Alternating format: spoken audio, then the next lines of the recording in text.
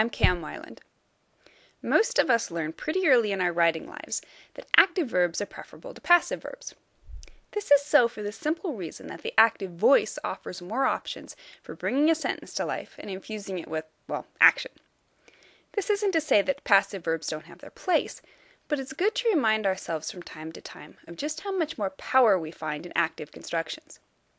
A literary novel I read recently offered just such a reminder, by way of prose that was absolutely stuffed with passive verbs.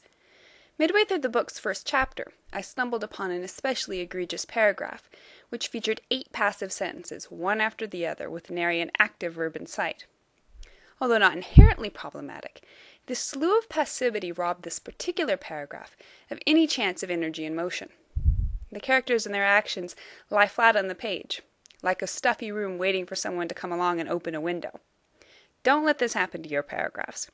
Keep your sentences moving forward with a judicious mix of verbs, preferably more active than passive. But don't settle for the first action verb that comes along. Dig a little deeper under the surface of your prose until you find words that convey just the right meaning, and when appropriate, those that are original enough to help a reader see an old action in a new way.